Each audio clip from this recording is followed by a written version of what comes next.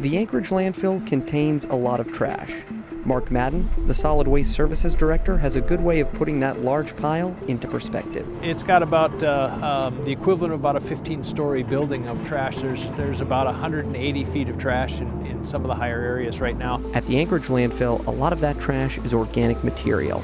Madden says that means bacteria eat their way through Anchoragites' leftover lunches, discarded office supplies, and crumpled up junk mail. The bacteria take over, and when they start decomposing the trash, they produce landfill gas. Landfill gas is about 50% methane. And that methane is a powerful greenhouse gas.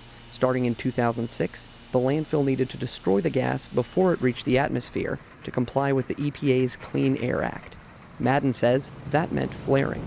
We were burning up so much basically fuel, and it was doing nothing for us. So by developing this power project, we take the gas, which is considered a waste, and turn it into a resource. Now, instead of flaring, gas wells are drilled into the landfill itself, collecting the methane and using it to power 5 massive generators at Fort Richardson. They're actually originally designed as just kind of an auxiliary power plant, but as the thing has gotten bigger and grown, it's kind of becoming one of the more of the main power source than the auxiliary. The generators now cover 100% of Fort Richardson's electricity needs throughout the summer and contribute to about 60% of the base's wintertime electrical load.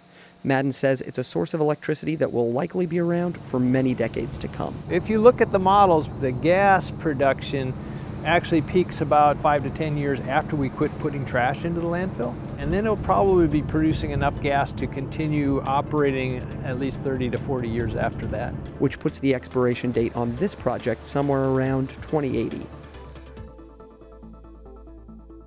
The landfill has such a big mass that when you get into the middle, it doesn't care that we're anywhere north of California, because down in the middle of the landfill, it's a good 140, 150 degrees year round. So, and I think that's kind of why we produce much more than the model predicted.